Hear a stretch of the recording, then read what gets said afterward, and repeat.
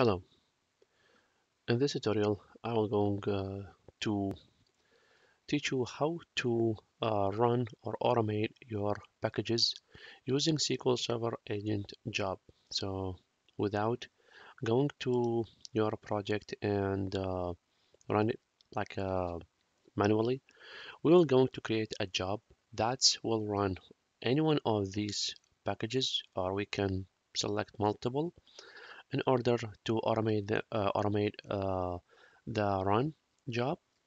So in order to do that, we have to go to the SSMS and go to the SQL Server Agent. Make sure it's enabled. If it's not, you can come to the search right here, go to the services and look for the SQL Server Agent job and start it.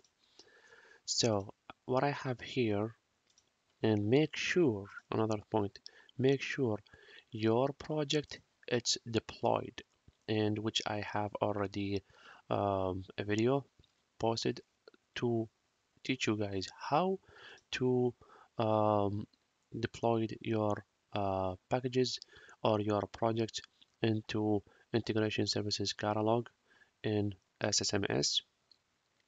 I have here my folder and I have here, this is my project, and this is the packages that they are already built here. What I'm going to do is, in order to do that, to create the job, go to SQL Server Agent, and I have like multiple jobs, so I need to create a new one. Here you need to name your job, like let's say is execute project 1. If you want to add any description, you can do so. And here the honor, you can add it if you want, if you have a group. Now this is in this step only like name. Here where you need to create the steps, and you can add multiple steps, and not only to run SIS packages, you can use a T-SQL to run it. For example, I will say like truncate table. I will truncate a table that I'm going to load it with data, and use here the type is T-SQL, and here I'll say truncate table called bad data. And in the next step, I will teach you how to go to use the SIS. Here, the database is simple tag, and in advance, you need to go here. In case of the success, go to the next step. Sometimes go by default, like quit, but you have to select this step. And on the failure, if you want to quit the job or if you want to go to the next step as well, press OK. And I need another step. Go to the new. Now I will say load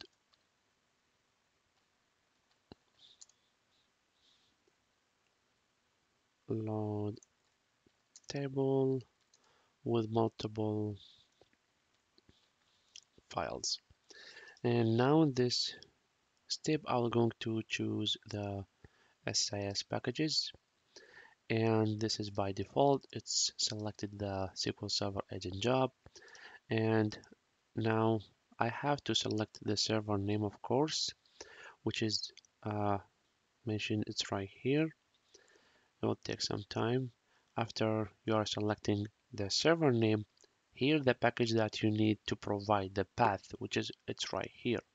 Which package is you want to be run using this step. I will go here to navigate my package. Here, go to the SISDB. It's exactly the same path as right here. And I have right here the integration services project. I'll select which package will be run. Go to the load multiple packages. Here In case of the success and everything is done, I need you to quit. And in case of the failure, I need you, because this is the last step. So if there is more steps, you can go to the going to next step. All right, press OK.